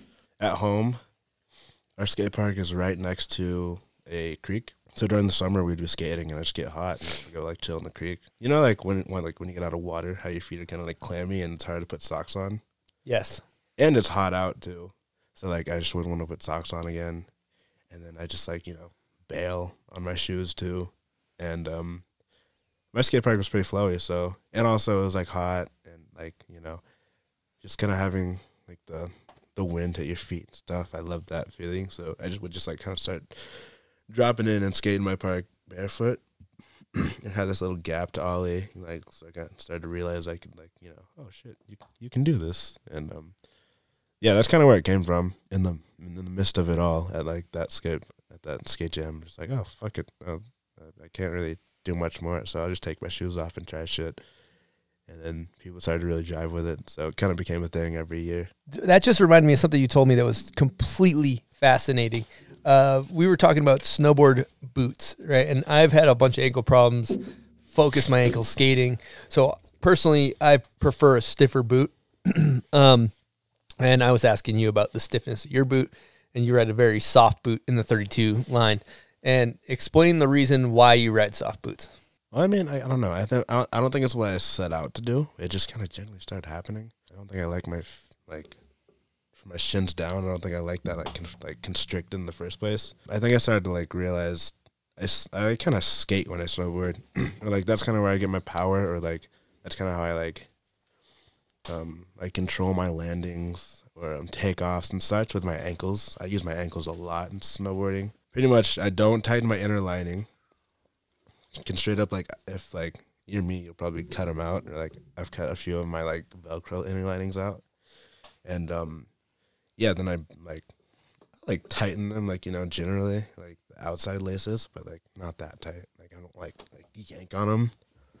I just kind of tighten them. To give you a reference of what I mean by that is there's some days I look down and see my pants kind of bulged out a little bit. And I won't think much of it, but then I'll get off the mountain and pull them up, and the laces are just popped out, and, not even in. Your boots are untied. Yeah, just like your shoes. Boots are untied. I guess. Yeah, I just have strong ankles, and I don't know. I like to navigate with my ankles too. Not just my. I don't lean on my shins, or I don't rely on the boot to be stiff for me to turn. Also, when you're on your toe edge and it's kind of firm, and kind of rough, and you don't know if you're gonna be able to hold it fully. Yes. And then you get bump and slip out. Yes. I'll be doing that sometimes, bump, slip out, but I can almost catch it with my edge again, and it's a secondary I don't know. You got more board feel, more articulation. That makes sense. Yeah. It's kind of a last resort catch, like a bump, and be able to still catch it and keep going, power through it again. Now I have a question for you, because the problem for me with soft boots is you take a specific tricks take a front 7 or a back 5 or a trick where you land on your toes, right? If you under rotate a little bit and land on your toes. Do you know what I'm talking about? How the way you come around on a back 5, if you're under rotated, you really can put a lot of pressure on your ankles and your toes. Does that ever get affected from having the softer boots when you land, or are you just able to manhandle that shit? I don't notice. I don't think. Okay. Because that's where I've had ankle injuries, is those tricks. Actually. Specifically, landing. At recharge, I guess this happens generally, and I don't care. And that's what I'm about to explain. But at recharge, the table at the bottom? Yeah. I tried to kind of hand drag back on it, and came up so short. And I was kind of high too, and my ankles just came down and smacked the ground. My edge went in. I think I did the thing you're talking about. And it's kind of ow. But I don't know. I just kind of kept going, and it. Definitely, the next day I could feel it, and, I think I stopped feeling it, 3 or 4 days ago. Just kind of take the hits, go with it. There's actually I think there's only one time that it really fucked me up, which was, at Utah, actually, out here. I was at a rev tour, and, this is, one of those jumps, with the steep landings because it's so big and stuff. For those of you who don't know, if, you back, sometimes when you backflip, you go bigger somehow. So I backflipped, and I knew I had to throw it slow in the first place because of the big jump. But I threw it slow and looked around, and it was still going down, passing the knuckle, and all the way it came down, and just rocked my ankle. Mm-hmm. I did the edge thing where you land on toe edge, and you G out kind of. You G out, but you ride out still. Just kind of corrects itself. I basically did that, but so I basically rolled / crunched my ankle like that. Really lucky to have good ankles, ankle control. Well, hey, we've been cruising for a while, buds. Let's do it. Let's pay the bill with a quick up beer. Let's do this. Let's get into our breakout moment presented by our friends over at 10 Barrel and Pub Beer. Pub Beer supports us. You should support them. Their tagline is cheap, fun beer. Now, do you have a moment in your career coming up that is a breakout moment? I feel like I have a breakout moment and a breakout year. Let's talk about it. Yeah, let's talk about them both. There's the small breakout moment was at your event, probably. Holiday Hammers. Yeah. That's awesome. Now that I'm thinking about it. That's pretty cool. That's when I was on it. Kind of a lot of people holding it down too there, I feel like. And I was just riding really good that day. And then I think my real one was at High Cascade, the MMP. Oh my God! What's yeah, the MMP? Merrill Mini Pipe Invitational. The McTwist. We got to insert this clip. The McTwist to back lip to back 3 in. Holy shit! Yeah. Yeah. And it's funny too because I wasn't even invited really yet, or like it was like I think 20 minutes before the event or something. Like I was just cruising. Pops was talking to Bodie about like who should be in, and I just happened to be passing by. He's like, "Oh, you should definitely put this guy in." He's like, "Yeah, sure, like yeah, put him in." It was actually funny. I was there with Will Healy that year, and he was at the top. He was like, "All right, what you do next?" I'm like, I think I want to do like Crippler first hit, McTwist second hit. He's like, "You should do McTwist first hit, Crippler second hit, because if you McTwist second hit, you're probably gonna hit the rainbow." And I was like, "Nah, I'm still doing it." This clip's unreal. I'm like, "Nah, I'm still doing it." And then, yeah, that happened. That actually made it into Susie Greenberg 270, the movie, I believe, correct? Yeah, I think it's around the credits. Mm-hmm. They're like very end, very, very end. Yes, it basically goes up and lands in back lip. I said mailbox, I meant rainbow box. On a rainbow box. Yeah. And then 360s in. Unreal. Then how did you end up doing in that contest? I feel like I got best bail. I've actually won that one before. It's on the wall over there. Yeah. I knocked myself out one year. I think I just got best bail. You got best bail as well, or you won the contest? No, different year, but I got one in one of the years. But yeah. It's fun. I think also like I don't know the name of this thing, but I don't know. Maybe you put a candle in it. Like that was my trophy, and it had like one of the crab grab like poop tractions. Okay. And yeah, no one. I think that's when they weren't a thing. Mm-hmm. So I was like, oh, I got to keep this. So I still have that in my room. Like that's like I think that's like one of my top trophies.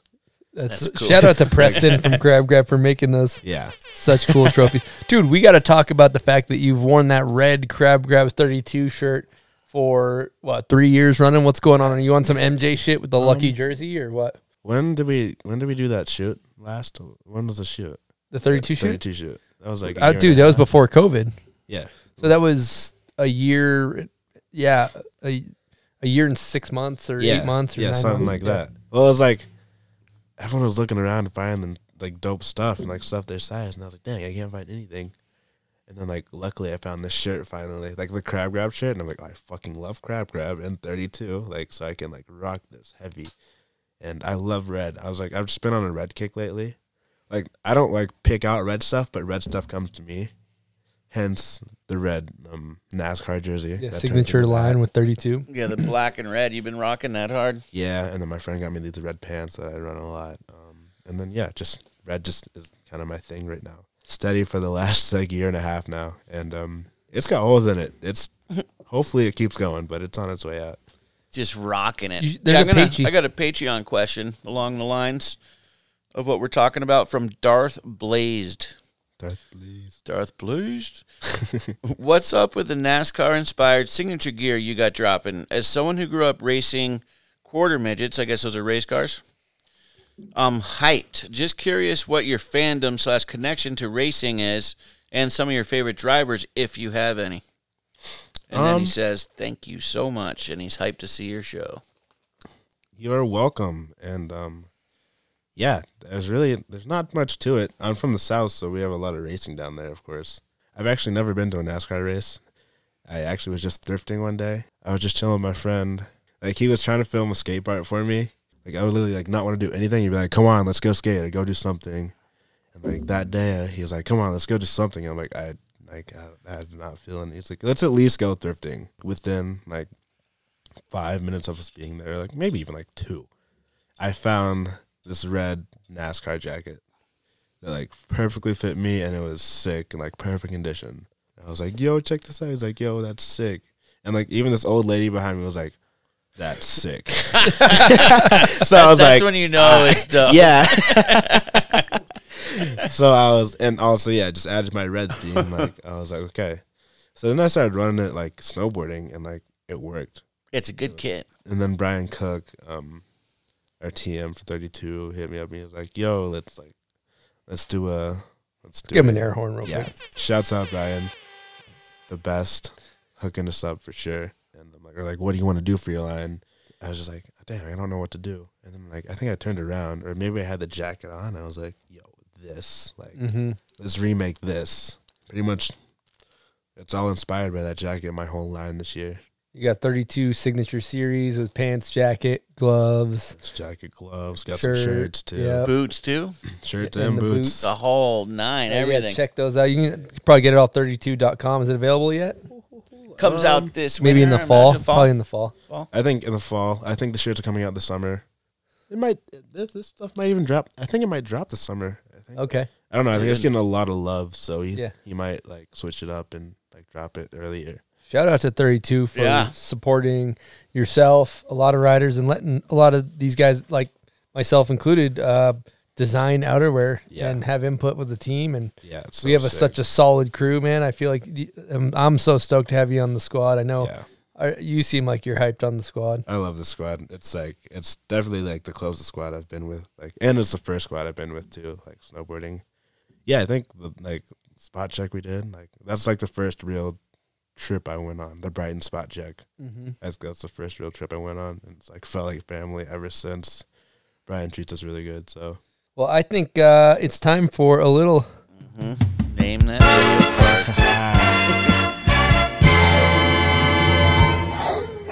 video part. Okay, give me a confidence level here. 0. Love it. I love a good 0. Yeah, good 0. Dude. He said to me even at Mammoth, he's like, I am not going to get named that video part. He's already if I saying do, that in Mammoth. holy shit. Yeah, I mean, I like them. I don't take the time to like sit back and watch the old shit and like the dope shit. I never dive into it. I need to. Would you say it's kind of like Owen Wilson's character in Zoolander, where he's like, Sting, somebody I look up to. Do I listen to his music? No. But do I admire the fact that he's making it? Yes. It's like I know all about these parts and like the riders and stuff, but I like haven't seen the parts, so I can't like recall some stuff. Well, let's see how you do. Yeah, let's see how it goes. Oh. Yeah. Well, this is from our new movie. He's in the movie. Yeah. That's you, Tony, Jordan. Okay, so he knows. Woo! He gave me such little confidence in his ability you went there. that I was thinking that. So, first of all, before I forget, I thought maybe you're just going to give him one of his own songs. That's from the 32 video team, and look it up on the internet. Yeah, it's on YouTube. Sick. And you just won a bomb hole cooler that's got bomb hole mug. I think you got some sweat shorts in there. I love sweat shorts. What else is in there? Stickers, Stony Bud's air Probably freshener. A mug. All of this stuff available at bombhole.com. If you want to support the podcast, great way to do it is buy some merch. Head on over to bombhole.com. We got all kinds of goods there. So you got, that's from, I think that's the Finland section. And that's Ender, right? No, not No, Ender. it's not the Ender. Yeah, I have never heard that song too, so I was like, oh, this song's sick when I saw it. So. You got the name that video part right? With a 0% confidence 0 level. to a win. I was going to say it's kind of would be embarrassing. You were talking about how much you love 32, and then you do the 32 video. And loses out on it. Never heard this song in my life. But you got it. Part 2, name that video part. This is for the listeners. You guys know the drill. If you know the song, comment on Zeb's photo when it's on Instagram when his episode first drops. It's the first photo of Zeb, if you know it. So here we go. And you get a chance for what, buds? Sticker pack. Hey, let's hit it.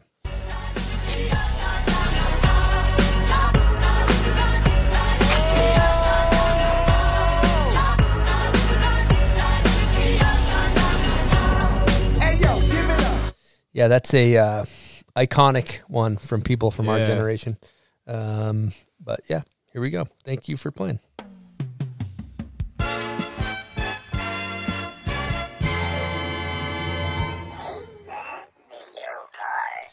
Okay, we haven't talked about it, but huge moment. Another break the internet, break the TV moment, break everything moment. Knuckle Huck. First, I got to preface this by saying thank you. I was with Frank April in Quebec, and Knuckle Huck was on, and he said, oh, I think Marcus Cleveland's going to win, which I think a lot of people thought. It's kind of his event. Yeah. And I was like, dude, I think Zeb's got it. And he's like, oh, yeah? And we ended up betting. I bet $50 on you. Nice. And you won me $50, dog. Yeah. So, yeah, let's talk about that experience. How was it? That was crazy. I went into it with no boots. exploded my binding the first night. Didn't get to ride the next 2 or 3 days. Had a dub I needed to try / wanted to try. Did not go down. That's I think the dub that got me there, like with my like viral clip. Yeah. I did not do. So that's from Mount Snow, the back one butter cab double underflip, correct? That you never really landed. Never landed. So yeah, I was trying to do that, and it just was not working. I don't know. Not in the right mindset. I don't know. I was just tripping. I don't do big competitions. I've never done anything like that. So like, to be there, like, and I don't really compete with these guys either. So I don't know a lot of them like comfortably. Pretty much, I get there and I was like crazy. Dropped in for the first like practice run. Like, yeah, I went over the knuckle. I was like, oh, that's kind of sick. I think I went over it again. And went over it the third time, and yeah, just like exploded my binding and board, and like I had just got new boots too. I think you're riding brand new boots out the box, right? Yeah, fresh out the box. I threw mine away in Detroit, and like had all like the stress of like being in a new place. It was like being in a new school almost, I guess. And yeah, so that all sucked. Everything leading up to it pretty much like was not that sick. Yeah, what happened? Contest starts and you snapped, dude. That's what happened. Yeah, I don't know, it was just weird, like being around them, like everyone up there. They were like, it was like Marcus and Fridge. And, like I think they had coaches up there, and like they're speaking different languages and like being all serious. And I was like, this is not me at all. Like, what's going on? Like, see Marcus drop into the dub 10. I'm like, holy shit. Like in the zone, like just like whoa. And yeah, so I was just kind of tripping the whole week. Didn't have shades, and I was like, damn, like I wish I had like shades to kind of lighten my mood, like go back to kind of normal. Just like doing like funny shades, just like kind of take the edge off, like not like like have fun. And then these these heart-shaped glasses, like just I look down and they're at my feet, like as I'm saying that, pretty much like walking up alone to the venue. I was wondering where those came from. Yeah, straight up, just like looked down and they were at my feet. So I was like, let's wear these. Wow. Yeah, then I went up there, dropped in, and like for the practice run, and I don't know, I was feeling comfortable. Yeah, then I dropped in for my real run. So like I kept like dropping and seeing my name not move like at all. Like every time I went up, or like I gotta like drop, get on the snowmobile, go back up to the top, and like look at the board, and like my name hadn't moved at all, and I was like, whoa. And then it just kept not moving, and I'm like, oh, whoa, this is like actually happening. Like I don't think I thought I was gonna win at all. Mm-hmm. Like I was like, I guess I'll just do this. Like I guess I was because I was expecting to do that double, and I was like, and like it just wasn't happening. But actually, I think because I couldn't do that, that makes me like kind of innovate and think of different tricks. It made me like remember tricks that I had done before and like bring them back out. Like that back, like the rodeo hand drag thing. Like I hadn't done that in like 3 or 4 years. But I was like, the night of it, I was like, oh yeah, that trick. And then the method, I think I did that the night of coffin too. Method. Yeah. How the hell did you come up with that? That was Sorry cool. to interrupt you. So I started with the coffin, like the year before, and that was fun. And then I was like, oh, I guess I can go like front 3 with it. So I'll do like coffin with like front 3, like Indy or melon. And everyone wanted me to do a coffin backflip, and I don't know. Like I was like, because like on the trampolines also, like when we like being kids, like we would like do like kabooms, which is like you bounce off your back and do a backflip. So everyone's like, kaboom, like do a coffin backflip. Like, and I'm like, I don't know how the fuck I would do that. Like I don't even know how to approach that. And then like, yeah, that night came up, and I just did it with. I was like, oh, I'll do it with method. Like that'll be sick. And I think just the way, like if you like do the coffin, and I think just doing the method, it sets you into a flip instead of like a quirk, just naturally. So I wasn't trying to do a backflip; it just happened. And so you were thinking front 3, kind of? I was like coffin front 3, but with the you method, grabbed method and it made you flip, and it flips you. Such a cool looking. That's trick. how that happened. There's upside down method, perfect style. Yeah, perfect style. That trick felt so good.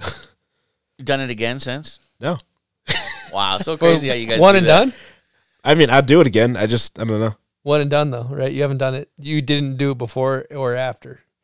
I did one before. In practice. Oh, you did? Okay. Yeah. That's what I was wondering. Yeah. That was fun to watch. Oh. And then also, can we talk about the flip on the back roll on the way in? I don't know, just fucking around, having fun. Like trying to nose press down, and I just caught the snow, and it threw me forward. And I think just amidst like all the adrenaline and like the can't fuck up moment. I mean, I naturally do this in the first place, like the bounce back thing. Mm-hmm. But I think I don't know how I did it like that. But I think just like in the midst of it, my body just like knew what to do and like threw my legs up so I could get my hand back and like kind of do the kick up thing you do. Mm-hmm. Like, you know, like the like karate people or like you know, they like fall down and then they kick back up. Oh yeah. Karate people. Karate people, yeah. Karate people do that. They do that. Yeah. It's like, you know. Then there was that meme with The Rock, right? That was all over the place. Dun, dun, dun, dun. Dun, dun, dun, dun. That was awesome. Yeah. Also, I think another funny part, I think those heart-shaped glasses my sister bought that morning. I think because she bought those heart-shaped glasses that morning. I don't know what reason for, but she said that she lost them that night too, like before the comp. So I think they might have been hers. That's some divine shit right there. That's divine. And then also, I lost them right after the event. And I guess someone from X Games hit me up like 3 months ago. Sometime this winter, it was like, hey, I have your heart-shaped glasses. Like, I can send, like, I was like, oh my God, yo, can you send those to me? Like, I need those. Put those in a frame. Yeah. Yeah, dude, that's like, crazy. That's crazy they found them. I think it sent to my address and everything. And, yeah, I never heard from him again. And then, but my friend in Utah, like, who lives here, who actually is holding my big pink board right now, he said he was at a party and some chick had the heart-shaped glasses, but they wouldn't give them to him.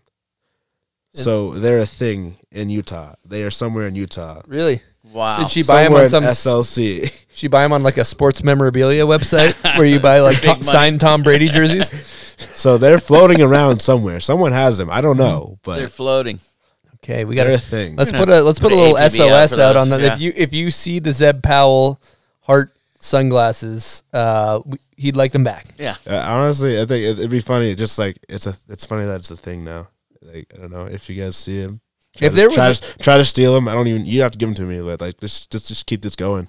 Yeah, get them. If there's ever like a legitimate snowboard Hall of Fame, that would be a nice item to would as be. you browse through. Oh, Zeb Powell's heart-shaped glasses. Okay. Oh, wow, yeah. One more thing before we get off of Knuckle Huck talk. I heard somewhere that you doubled your Instagram following overnight that night. Yeah. People were rocking with you after that. Yeah, I screenshot before and screenshotted after to pinpoint where. After Knuckle Huck, like my phone just exploded. Like Snapchats, Instagram was insane. Like the stories, like the story mentions were insane. Like so many phone calls, so many texts. I think I didn't even respond to half the texts because I couldn't get through all of them and stay like relevant. I popped you off. You got back to me. I mean, yeah, but there's like, sorry for the people who I didn't get back to because I know there's a lot of them. I'm sorry. It's just so many. And you doubled from what to what? What are we talking? I think 30 to 60. That's a heavy double. Let's hop into another guest question from your boy Jake Cantor. Hey, what's up, Bombo Squad? Jake Cantor here. Got 2 quick questions for my buddy Zebulon Powell.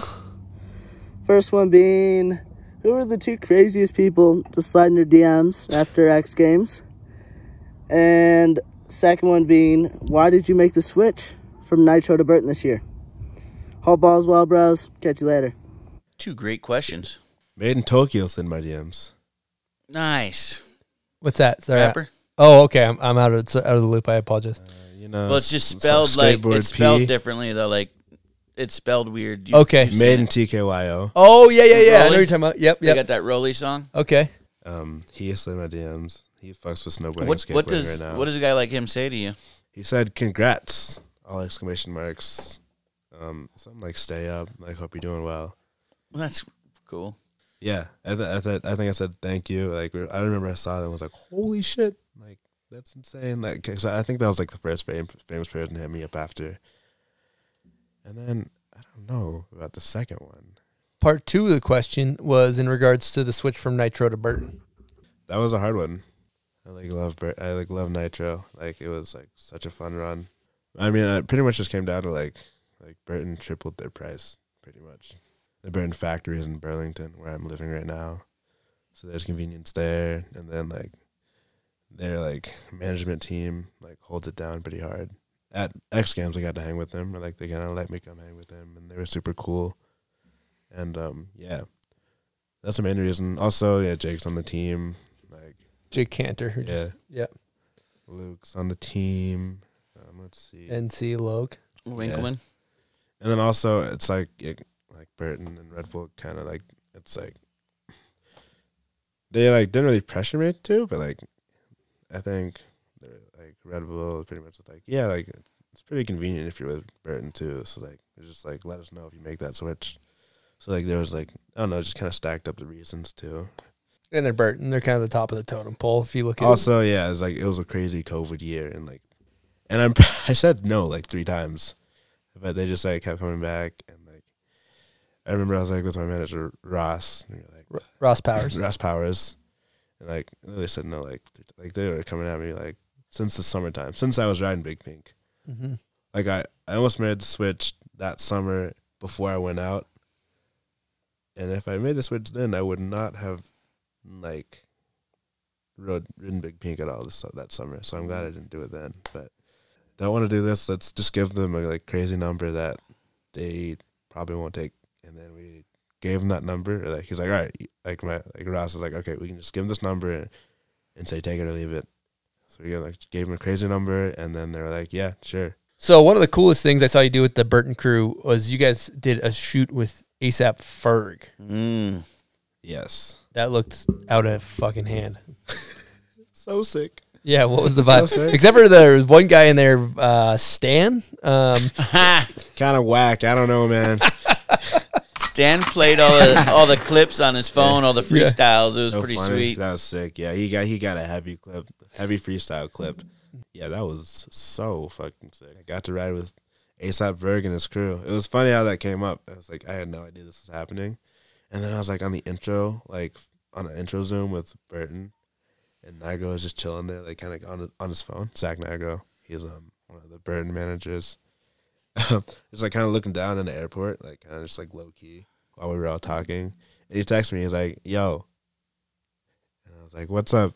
And he's like, "How you doing?" I'm like, "Good." He's like, "You want to come to this ASAP Ferg shoot in Aspen?" Just randomly, I'm like, "Of course," like, duh. That's a stupid question. Of course I want to come to the ASAP Ferg. A little air horn. Yeah, give him an air horn, but then also for the stupid question, let's give him an air gunshot. Yeah. A little combo platter. Sandwich platter. Yeah. It was something like that. And I was like, yeah, of course. So yeah, fast forward to that, it was like just so sick. ASAP Ferg is like one of the part of the ASAP mob. Like they're huge in rap. Definitely listen to a lot of his music. So it was just sick to see him in the flesh and hang out with him. Was he able to go down the hill on a snowboard? Did he rip or what? Dude, he did the best out of his whole crew, for sure. It was crazy. Because I like asked him, and he's like, I did it like once or twice when I was a kid, but like didn't really do it, I guess. So, yeah, like most of his crew is like kind of struggling. What are we talking, back 7? Is he getting a Burton Connie coming in the mail? What are we talking, front 9? Let's get him on the fucking team. Is the kid getting a Connie? What's going on? No, was he able to like rip and turn and jump and all that? So like we took him to that like bunny slope, and yeah, he just kind of started going. He didn't really know how to stop, but like he could make it down the hill, like and kind of chill. And like then we took him to the bigger, like everyone was so stoked on that, but then we took him to the bigger hill. It was like the small like bunny lift, like right above that, like right above the bunny slope, and yeah, he just started going. And, like, I just happened, like, to be filming because I was like, oh, fuck it. And, yeah, he just started going. And, like, I think the faster he went, like, the more he could kind of navigate and stay on his feet. He didn't really know how to stop, but, like, he was just going. So, like, he was, like, boarding, like, holding it down. Like, yeah, and then we, like, kind of get to the bottom, like, kind of bail out. But then, like, the second time we went down, like, he, like, went, like, did a few turns, like started mobbing and then like actually stopped. Like so he's like if he kept bored and like or like if we go on a few more trips, like he can have it down. Like a back two, probably pretty quick. Swag two, front two, hard way two. Get him on big pink. Yeah, let's get him doing. Let's get him on big pink. See how he fares. maybe get him an airbag front 10 double. See how that goes. Let's get him in the backcountry. Let's get him on the bomb hole while we're at it. You know, that'd be sick. Yeah, well, hit him up for us, dog. You got his digits. I saw you. He was doing half pipe airs over you guys. I was going to say he was airing over these guys. You guys were doing half pipe airs over him while he was like on the deck rapping. Yeah, they were shooting a music video. It's crazy. Oh, that's going to be in one of his videos. Yeah, that was for their music video. Like, I don't think we had any idea that was happening. Or like, but like we just kind of rolled up and like met them, and they're like, "Yeah, we're gonna do a music video. You guys want to be in it?" And we're like, "Holy shit, of course." What's the track? Is it out yet? I think it's called "Fur on My Boots." But like, fur on my boots, but it's not on my pussy. That's like that's the chorus pretty much. It's a good hook. All right. Yeah. It's a great hook. Great hook. Fur on my boots, but it's not on my pussy. I can't wait to hear this song. Yeah, I want to see this video. I want to see this video. They'll be rapping that, and we'll be riding right over them, floating right over them, floating over them. Dude, it was crazy going into it. Like the hit for it was crazy because there was people below it, and then the snow was kind of gnarly too. So and we were all in a line, so like you can't like really fuck up. You can't try anything too crazy because you don't want to deck, like because they're right there. You don't want to land on Ferg mid Michael Chuck or something. Yeah, no. I wanted to do Mick Twist or like, Michael Chuck or something, but it was just too gnarly. Like those like weren't easy airs, honestly, especially for me because it was backside. Mm-hmm. But it was so sick in hang with them. Like that also was like like truly when worlds collide. Like did you see the part where they were dancing on the deck? Yeah, it was like crazy. It was like like kind of the après like after snowboard like effect where you're chilling on the deck, drinking. Like collabed with like Ferg and his crew, like kind of like the Harlem Roots, like doing their thing, dancing, like just like living life. I think there was like some toast going down, like they had like these sick dances that they were doing. It was just really sick to see like two different worlds like combined like fully like that. Fuck yeah, that's incredible. That's really cool. Incredible. I got a quick Patreon question along these lines. It's from Wayne.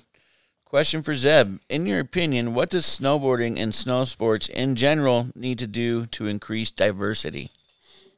Make cheaper products for like, kids who I think it'd be sick to do like a full like starter pack, which I feel like, it's hard to get a company to do a full starter pack, What would be in that? Like a lift ticket or like a week snowboarding probably. Some cheap boots, cheap board bindings, and then like maybe they cover the pants or maybe I don't know, like low quality kit for them to at least try it and like, get through a season with. Price point. Like everything you need at a price point, all in one. Yeah. So, that's actually a really good idea. Yeah, that's the hardest part. It's like I feel like there's not that many black snowboarders because it's like most of them come from inner cities or whatever, and or like can't get to the mountain. But like if you like you see all the skaters, it's like since it's so easy to get a setup, like you can have someone hand you a setup, and all you got to do is go outside and try it, and, like do it, and like so that's the biggest difference with snowboarding. It's like even if you give someone a setup, it's like you got to wait for the snow, you got to find the right hill.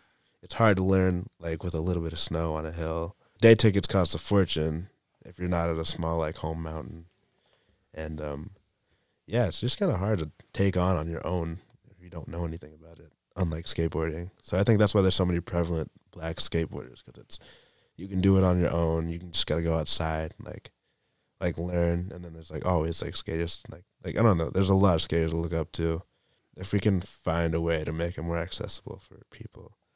I have a question. Do you get a lot of DMs saying that you inspire a lot of other black snowboarders? Yeah, and it's honestly really overwhelming. It's crazy. That's so sick. Yeah, I get a lot of them, and they're really overwhelming, and like it's so sick to see. Dude, you see more black snowboarders than ever, and hopefully it keeps growing, and yeah, it's fucking awesome. I can't wait to see what the future holds.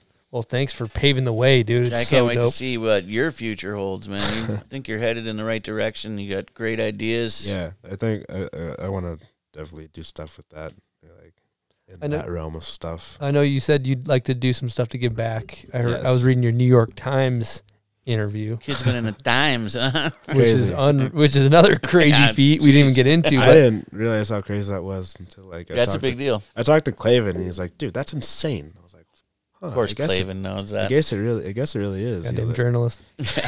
Damn journalist, Clavin. Yeah. So yeah, I didn't really like. I was like, I remember I got hit up for it. And I was like, oh, I do a lot of interviews, so like they kind of like the value point of them, or like thought for me is saturated because like I just do so many. I don't really think about it too much. I did one with Forbes too, which I was tripping on. Doing with Forbes? Yeah. Jeez, dude. Yeah. So like I didn't know. I didn't realize it's a huge deal. Yeah. I didn't think realize of how many people read it was. Cover to cover. It's almost every day. it's almost like doing a bomb hole. It's close. Almost. Yeah, it's close. close. Forbes is just under the bomb hole. Forbes, too. yeah, right below us. 1 cup. Oh. You guys are killing it. Thank you. Well, we've been chatting for a minute, but before we do, we always like to hit hot takes. So, the GOAT or the Michael Jordan of snowboarding. Who you got? I feel like modern day Mark McMorris. It's a great answer.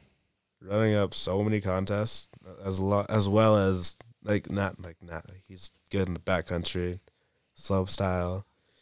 I think he's in the streets. He's in the streets. Oh yeah, he's got too. street clips. He's got the street clips. And he's kind of the shit. He's the shit as a human.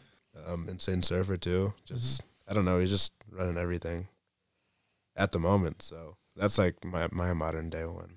Okay. Yeah, for sure. What do you think about the beaver slap in the lift line when you pick your board up and smack the snow off it? Definitely thought I was a shit doing that when I was like 9 or 10. Letting it bark.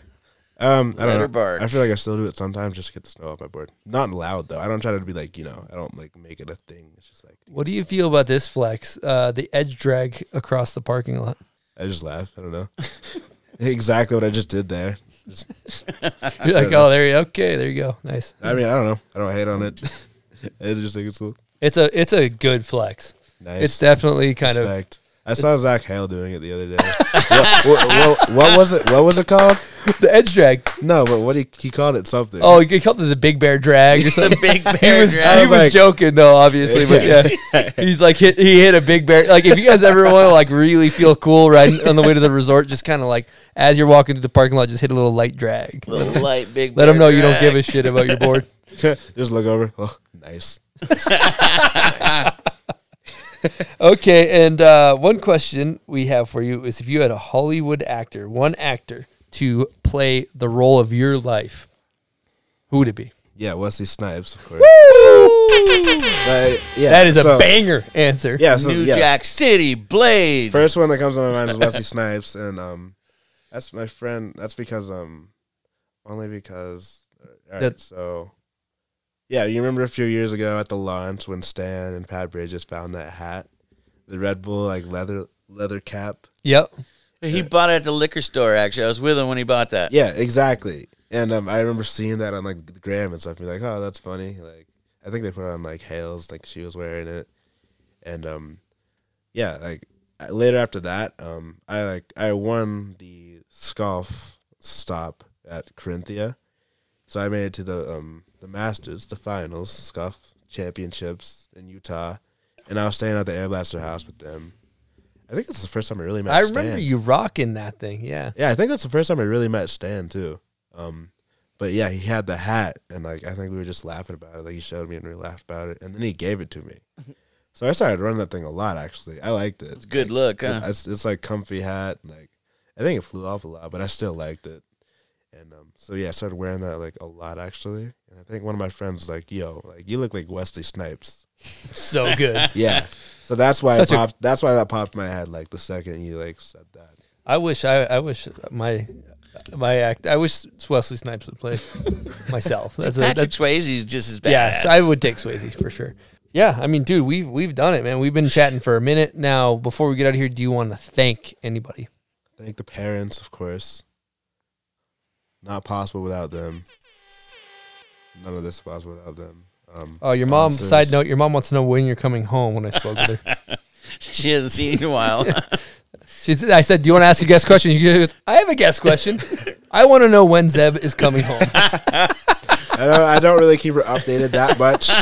She's got to beat stuff out of me, like send like 20 texts for me to respond. Classic. Or sometimes I'm like in the mood, but other times like she tries to like ask me something, and I just like, yeah, she has to respond. Ask me like 5 times before I'll respond. At that point, I'm just like, I'll just wait to call her sometime. But yeah, I think I'm coming home in like 2 weeks. I got a vacation soon. 2 weeks with a question mark vacation. is going to be the answer. 2 weeks with an upward inflicting tone, questioning the actual 2 weeks. Yeah. We'll see what happens first, if the episode comes out or if you make it home. All right, so Either way, she'll see you. Yeah, I thank the parents. I want to thank SMS, Ross Powers, Scott Johnston, all my coaches back then. Definitely not possible without them. The Sutton Bros from Catalucci. They started it all off. Chris Pruitt for teaching me how to snowboard and introducing me to them. And all my sponsors nowadays. Beautiful. Yeah. Well, Zeb, man, we want to thank you for coming on the show and inspiring us and an entire generation of snowboarders and snowboarders to come. Thank you so much for having me, guys. This has been so fun. Yeah, it's been a good time. Don't go that hard on the sniffing salts next time. Simmer down a little bit. Simmer down. Should have told me. That's our fault. Hey, that's our fault. We all learned a lesson. We all learned something today. Well, thank you guys so much for listening and watching. We really appreciate you tuning in each and every week, and we will see you next Wednesday. Over and out from the bomb hole.